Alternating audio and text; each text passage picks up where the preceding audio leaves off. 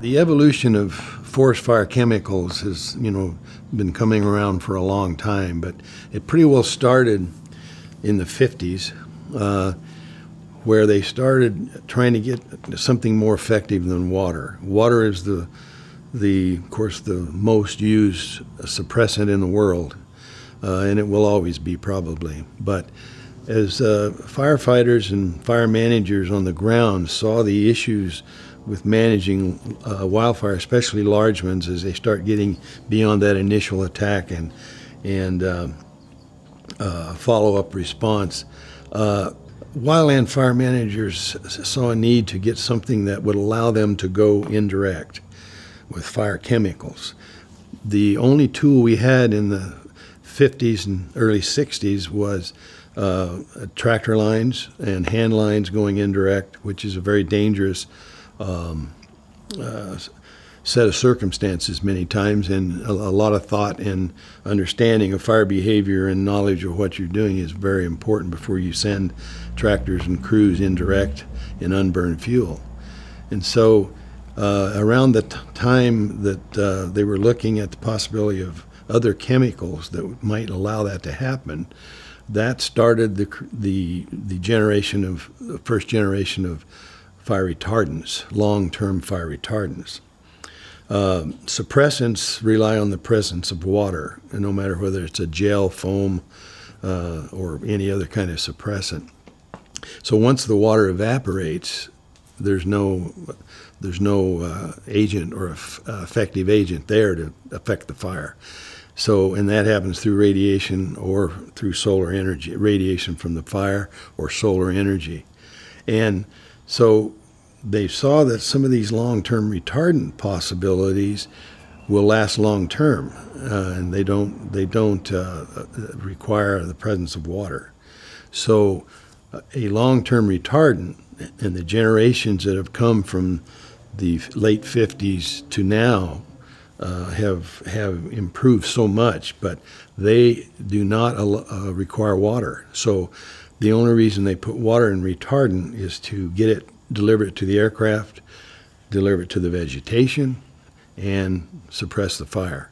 The water that they put in it has to evaporate before the chemical starts its chemical reaction. So you can lay a line a mile ahead of a fire, and it can dry, and it'll still be effective when the fire hits it. You can't do that with water. So what's happened is, by allowing the aerial attack to do the indirect attack now, you don't have to put people at risk out there in the unburned fuels, and the suppressants, the foams and gels, cannot do that for any length of time because the water evaporates so fast, especially in firefighting conditions. And so the effectiveness of the aerial application has completely gone out of sight as compared to what it was with water. So the focus now by many agencies, states, federal, counties, is to use long-term retardant for indirect attack. And so that's made the aerial resources much more effective than they were with plain water. Well, that's an interesting, the cellulose fuel that all wildland fuels are around the world, are made up, a molecule of cellulose is C6H10O5. That's a molecule of cellulose. So when you use long-term retardant, which is in contact with cellulose fuel, and fire hits it, it changes the way cellulose fuels decomposes. And when cellulose fuels burn naturally, the products of combustion are methane, ethane, propane, butane. There's around 49 flammable components come off of cellulose when you burn it. In the presence of Phos-Chek, it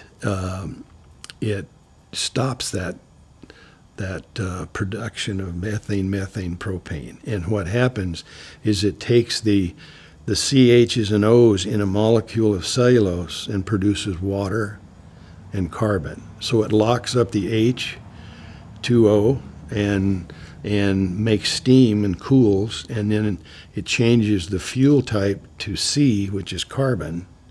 And so that chemical reaction over a chain of events, as the fire burns into a retardant line, the cooling and the forming of carbon slows the progress of the fire down till it eventually stops. And so that's where the term retardant comes from, is it retards the fire, and until you can get a hand line in there or a tractor line or something to hold the fire permanently, that's the difference between water and long-term retardant, is it does not rely on the presence of water. It actually makes its own water when fire hits it.